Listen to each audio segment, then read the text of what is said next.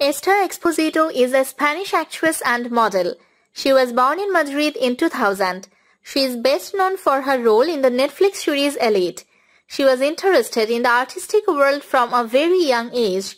When she finished her studies at the age of 16, she took acting courses.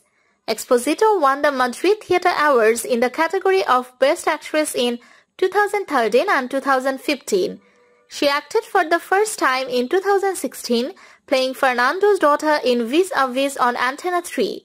In the same year, she appeared in the documentary Medical Center with the role of Rosa Martin. As far as her love life is concerned, her Instagram post clearly shows that she is currently dating Alessandro Espetizer. Before Alessandro, she was in relationship with Alvaro Rico, who co-starred with her in the hit Netflix series Elite. They started dating in 2018 and called it quits in 2019. Her current love interest, Alessandro, is also her co-star.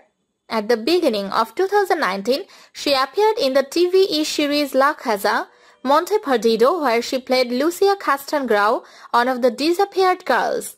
Also in 2019, her participation in the new Netflix series Someone Has to Die was announced. The series was released in October 2020, where she portrayed Cayetana Aldama. She is one of the most famous Spanish actresses today. She is also very passionate about the feminist movement and has shown support for various feminist causes. In 2020, she also had a special role in Veneno on Actress Player Premium, playing Macas Osinaga, a journalist from the talk show Esta Noche Cruzamos, El Mississippi.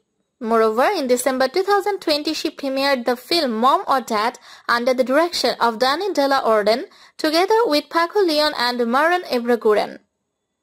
Her first recurring role in a television series was on TV is Estoy Vivo, where she played Ruth in the series' first season, which aired in 2017. She is a young actress who is very passionate about acting and wants to become an international star. She gained international fame for her role in the 2018 Netflix series Elite, where she portrayed Carla Rosen until 2020. After the success of the series, she signed for 2 films distributed by Netflix, When the Angels Sleep and Your Son, with a leading role in both. She acted for the first time in 2016, playing Fernando's daughter in Vis a Vis on Antena 3.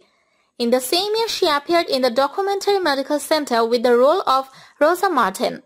Her acting talent has been much appreciated by the Spanish people, and she was awarded the Madrid Theatre Award for the Best Actress category in 2013 and 2018. She is not just a talented actress, but also a great dancer. The young actress is extremely renowned and has gained a lot of fame and popularity at such a tender age.